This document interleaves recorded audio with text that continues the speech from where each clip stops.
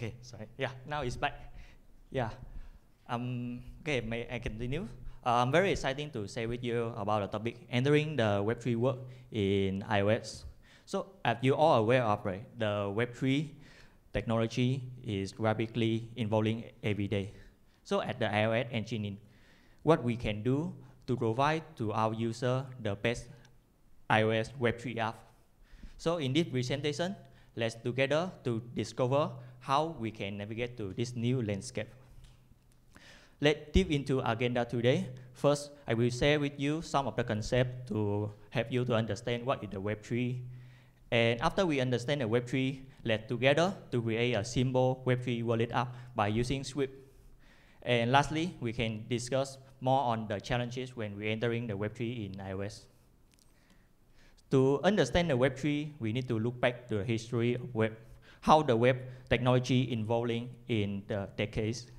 From Web 1.0, provide to the user the static web only, and the operation is read only. We evolved to the Web 2.0. Now the web is more dynamic and user will have more interaction. It's like our social media app we are using nowadays. And we become the Web 3.0. The Web 3.0 different from the Web 1 and Web 2. Web 2 first is the decentralization. So what is the decentralization? If you remember, right, the couple of months ago, the banking service in Singapore have been down for a few hours. And then you go out, you cannot make any payments. So that is disaster, right? Yeah, so but it's not the problem in the Web 3 anymore, like Ethereum network, when we have more than 7,000 nodes running all around the world. Right. This is the server node. So how about the data? So for the database in Web3, it will be represented by the distributed ledger or the blockchain at the database. And it will be copied over all of the nodes running around the world. So you don't need to worry about one server is down or your database is down because it has backup for all of the nodes running. And the blockchain will be used for store your transaction, your data. And whenever it's committed to the block, it will consider very hard to change. Is it immutable? We have the server node already. We have the database already. So how about the program running on the Web3? This is where the smart contract playing its role. So smart contract is the self-executing program running on the blockchain. Will help us to automate the processes for the agreement without the third-party just. Right? Hope we have a better understanding of Web3. But next, how we interact with the Web3. Okay, so example, like for the Web 2, how we interact with Web 2 first. We may need to sign up or sign in to the platform, right? Or even you need the KYC. And then they can use your information for monetizing without your permit. That you don't want, right? It's because of the privacy issue. In the Web 3, it will be changed.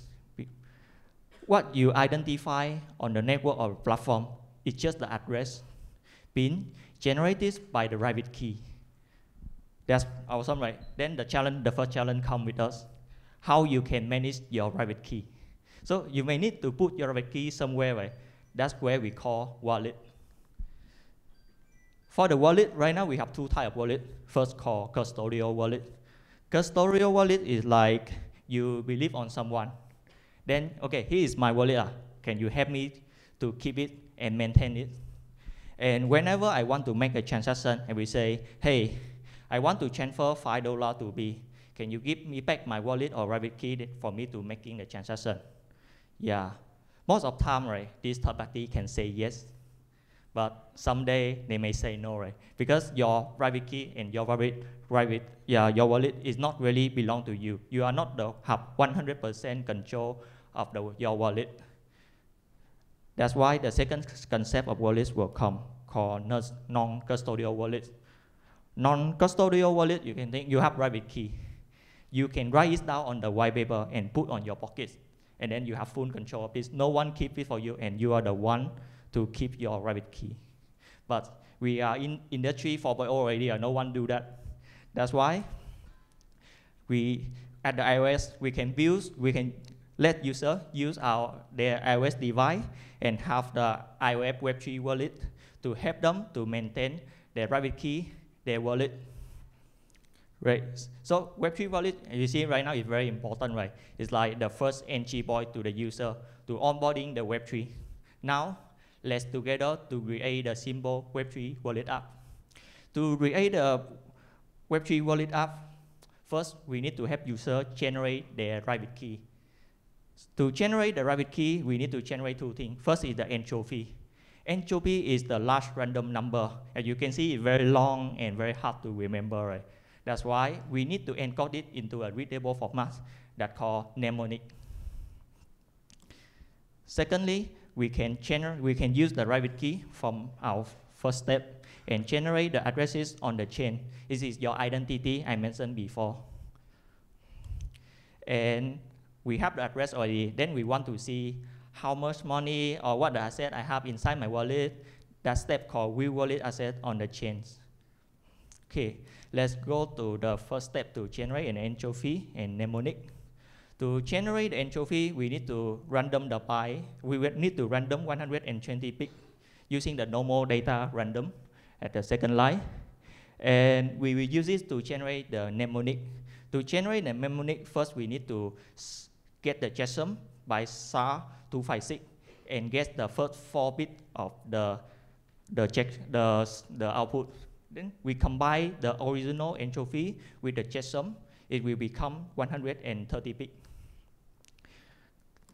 After that, we will split 130 bits into 12 words equally. So that means 11 bits each, right? So for each 11 bits, we will map it into the decimal as the index in the dictionary. So each of 11 bits will map with one English word. And lastly, easily we just concatenate all of the results into the mnemonic words. For more information about the English dictionary, you can check it out more on the BIB 39. Okay, before we go into generate the address on the chain, we face another challenge. That is how you can manage your multiple addresses on the chain. For example, right now, right, I need to generate 2 addresses on my BTC chain, and then another 2 addresses on the Ethereum chain. So that means I may have 4 private keys to be managed, right? That is very hard for the user and not user-friendly. But now, what we can do, we only need 1 private key only. And then use this private key to create the child private key. But to create the child private key, we need to follow a path, right? If every software, wallet software follow the different way, so it will be not inconsistent, and then you cannot use one private key for multiple software wallets. That's where the BIB 44 come as the protocol to define the path that all of the wallet software following. They say the first level of the derived back is the purpose. It can be 44, 49, or 84. The second layer is the coin type, like 0 for BTC chain, 60 for Ethereum chain. And the next level is the account, when you can create your sub-account easily. For more detail of the coin type, you can check it out more on this GitHub link. Yeah, you can see we only need 1 private key only, and now we have 4 private keys to generate 4 different addresses on 2 different chains. That's awesome, right? Okay, let's see how we can do this. Right, we will take the mnemonic we generate from the last step, use this to create our master key. Use this master key following the BIB 44 derivation path to, like, the first layer is 44. Second layer, today I will generate my Ethereum address, so I will put the path is 60. Third layer will be the account number, so I put 0 as my account index. The next 2 layers is the receiving and chain. I will not cover today. Yep. So we already have the private key for this Ethereum chain. So we need to generate the address. To generate the address, first we need to generate the public key, and we put on the cryptographic function called SHA-256 and get the first 20 bits of this. Last step is append the prefix on. It's following the Ethereum standard to generate the address. So right, we already have the Ethereum address. Right. Then last step, how we can track the user access on the chain. So for the demo today, I will use the OK Links Explorer API. It's the open platform where you can easy to sign up. To use this, you can go inside the API management to get your API key, and then check out all the API that you need inside the document. In OK-Link API, we provide a lot of API that you can use to see the user access on multiple chains, not only for Ethereum. Right? But for now, I will use it for check my balance in my Ethereum address. I will using the get balance at balance field. Use this is just the normal API call. Construct the UI string. The param is first is the chain source name is the chain you want to get. Second is the address you will take from the second step, and then we will put the asset key in our header. Next, we will easily make the API call, decode the JSON response, and binding to the UI. Yep, that is the demo today. We already have mnemonic, Ethereum address, and the access for this address. Yeah, this is my GitHub link. If you're curious more about how the Web3 wallet were built in simple, yeah, can check it out. Yes, then we come with the last topic, what the challenges we are facing to enter the Web3 world in iOS. As you can see, we need to manage the user sensitive data. So we need to provide it to be secure, help user to secure their user wallet. By the iOS system providing, you can consider some of techniques like secure enclave, keychain store, or even you need to help user to connect with the hardware wallets. Then the second challenge is to onboard the user to the Web3. Web3 is still very new for all the users. So we need to enhance from iOS UI system, provide user-friendly feature and the cool insight to educate user about the Web3. Next challenge is to enable the seamless access to the Web3 platform. As you know, like in the Web3, it now is rapidly evolving. Every week or even every day, have a lot of DApp application, have a lot of platforms have been deployed. So at the iOS engineer, we need to provide to the user to easy to integrate with the new platform deploying. You can imagine you provide the iOS app, and there was the new platform, new DApp, with just one click with wallet integration to help user to use this platform and DApp. You can check it out more on our OKS wallet app, where we already built the core function for the Web3. First is the coin access management, help you to manage your asset on multiple chains. Second is trace, when you can have one token and then you want to exchange to another token. For example, I have BTC, now I want to exchange to Ether. That's called trade or decentralized exchange.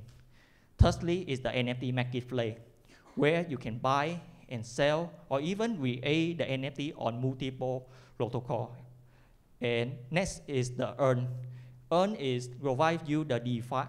DeFi is the decentralized finance, help you to yield your token. It's like you have money, then you put on the bank, then the bank give you the interest. Yeah.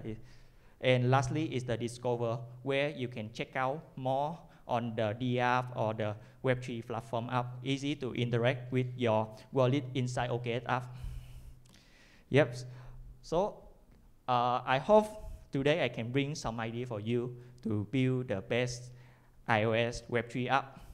Thank you for joining me today. If you have any other questions related to Web3 or even for OKS, please check out our OKS booth later. Thank you.